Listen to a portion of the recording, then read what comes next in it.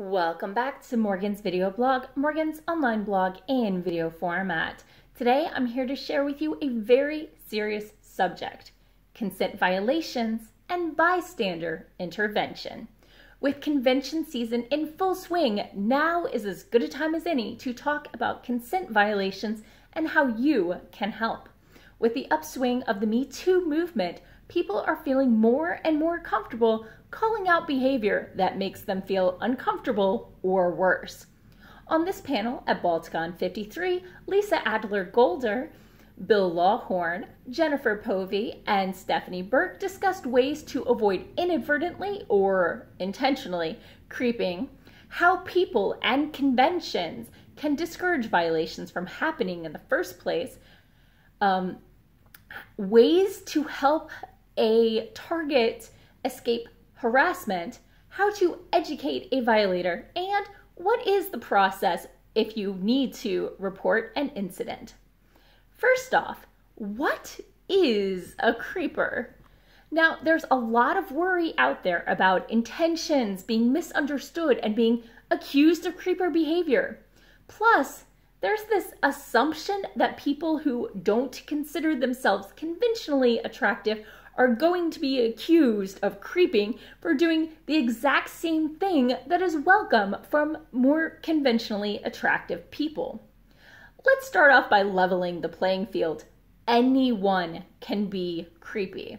No matter their gender or hotness rating level, those conventionally attractive people are just more likely to be labeled sleazes than creepers, but the behaviors are in the exact same category. Creeping is simply unwanted and unwelcome contact, either touching or verbal, or sliding into your DMs, etc.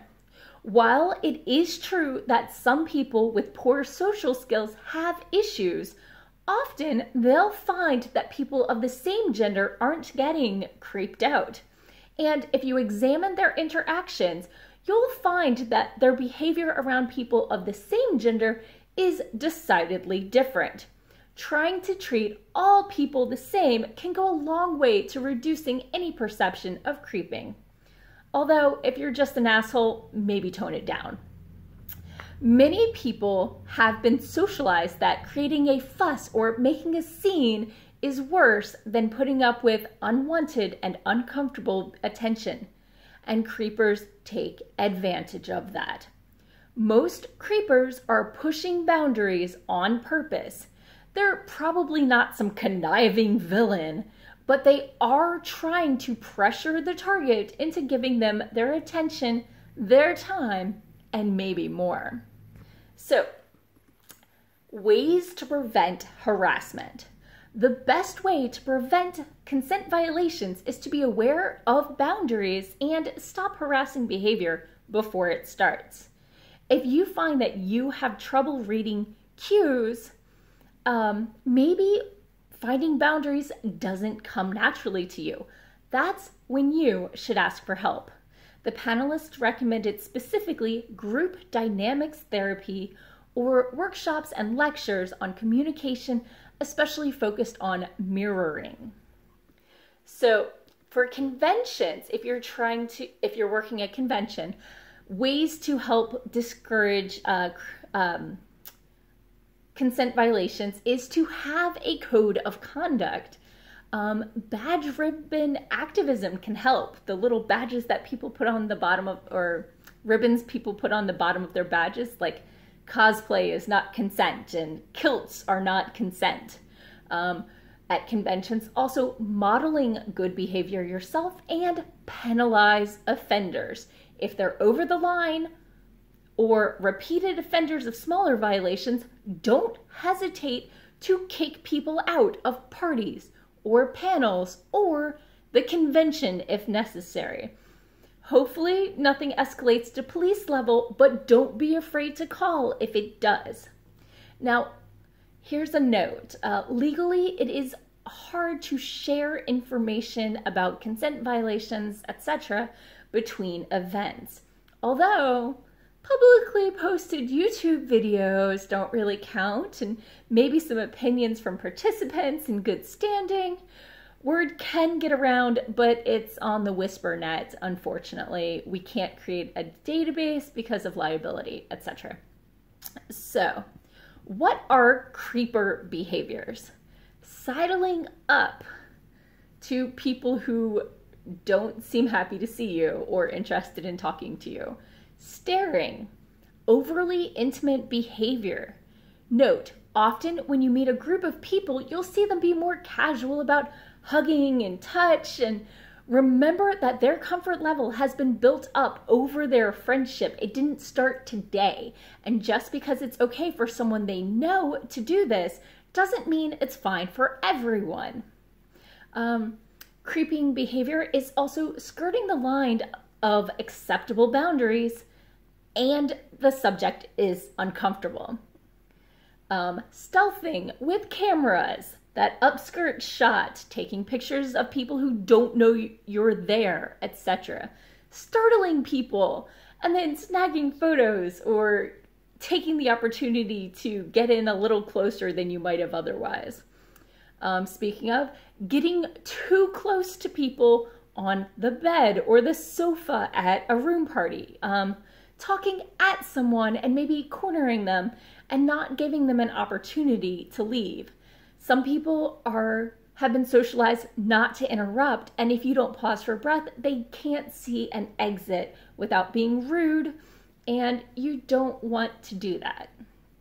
So, other ways people are creepy at conventions, at vendor tables, going on with the talking to people, monologuing at the vendor, often inadvertently or on purpose blocking sales because people aren't going to interrupt a discussion.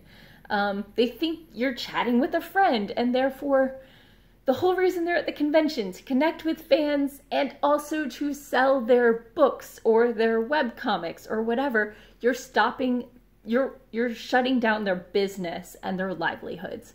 And at vendor tables, the audience is captive and obligated to be at least open, if not actually straight up nice to people.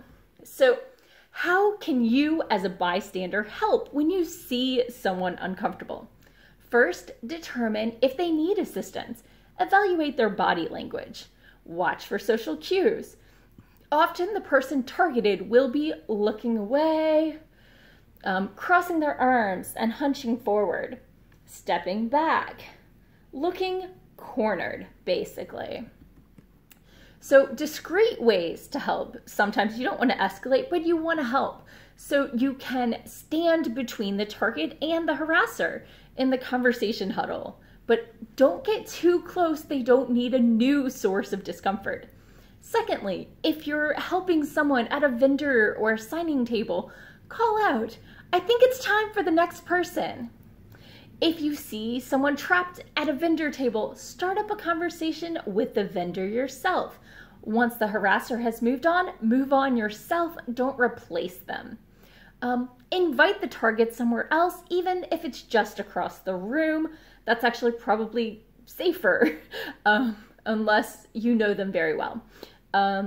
Start up a conversation with the harasser and distract them, giving the target an opportunity to get away. Model good behavior yourself again, and there's always the, "Excuse me, can I talk to target for a minute?"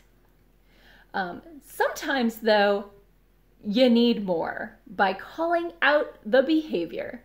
Sometimes the time for subtlety has passed, or the behavior requires a more forceful intervention.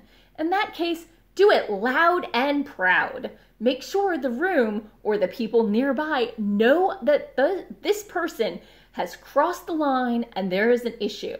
Once one person steps up, other people often feel comfortable helping, knowing that the help is both needed and welcome. Note, only call out their behavior if you feel safe doing so. There is no shame in not feeling safe enough. We'll go on to those methods later. You can call them out by saying, "Why are you messing with him, her, them?" If they're being touchy-feely, grab the hand and ask loudly, "What are you doing?" Do you need help? To the target, or the harasser. Excuse me, what do you think you're doing? Or, excuse me, could you repeat that? Or you can just straight up ignore the harasser and turn to the target. Are you okay? So sometimes though, you don't feel safe intervening, especially in my case, like if the harasser is large and drunk or otherwise not sober, it can be dangerous to intervene yourself. Even if you are large, you don't necessarily want to risk yourself. Sometimes there's also a disparity in level of or perceived level of authority. So subtle interventions, as we listed earlier, can be very handy here, but don't always work. When the subtle interventions fail, options are take pictures or videos of the situation, call for backup. You can escalate. You can call a friend or a staff member or security. And finally, if you still need more support than that, call 911. And if you feel safe doing so, tell the harasser what you're doing. So sometimes though, you're not the bystander. Sometimes you're the one being harassed. So what do you do when you find yourself being harassed? Here is the standard escalation process. First, ask them to stop. Hey, thanks for this conversation, I gotta go, or please don't touch me, or whatever else the situation warrants. Or could you move on? I think I see another sale coming. If they don't, ask someone else to ask them to stop, or an authority figure to ask them to stop. And finally, ask for security to get them away. Once you're away from the harasser, should you file a report? Assuming the incident didn't require police intervention, this is 100% up to you and your comfort level. Most con staffs want to do the right thing. Things to consider if you're not sure the incident warrants a report. First off, did they respond well when you asked them to stop or move on? Did you have to escalate? Did they immediately find a new target? So once you've decided to file a report at a convention, typically you will go to Con Ops to file an incident report. Any staffer should be able to direct you or direct you to someone who knows where to direct you. They'll want the name of the person, or at least a good description, what the behavior was, and your contact information for any follow-up. By reporting the incident, the convention now has a paper trail, and that means they can penalize the offender as necessary. But also, the paper trail makes it harder for people to downplay the incident later, especially in situations like the offender is banned, the staff changes over 5 years, and then the harasser shows up again, asking to come back. We want to make sure that these things are recorded, and that way we can be consistent and not make these places a safe haven for harassers. So, are harassers educatable? Especially, this part is especially for con staff looking to minimize future incidents. You might want to try and educate the harasser. Sometimes people make mistakes, but not everyone is going to listen. When you intervene, do they seem open to critique? Are they doing active listening, or are they full of excuses or talking over you? Ask their friends, is this normal behavior for him? Has she been warned before? Are there any extenuating circumstances? And is this a pattern, a one-off, or a specific personality clash? All of these factors go into both the consequence and the written report, because repeated incidents definitely warrant a lot more action. So Finally, the panelists shared some intervention success stories. They've been behind the scenes at conventions for years. Stephanie says it's just part of who she is and what she does, but she is ashamed when fellow con goers just keep walking and don't step up. Lisa considers it her job, but likes when harassers apologize and don't offend again. And Bill shared the story that at Capclave last year, the guest of honor told him that this was, quote, only the second convention I've been to where I wasn't harassed, which makes me worry about the other conventions, but the result? The guest is planning to come to the reunion. So let me know in the comments below if you've ever had a harasser and how you shut them down, and any other tips that I might have missed. Once again, thanks for tuning in for Morgan's video blog, and feel free to subscribe. I'll be back again next Thursday with more writing tips and writerly musings. Bye-bye.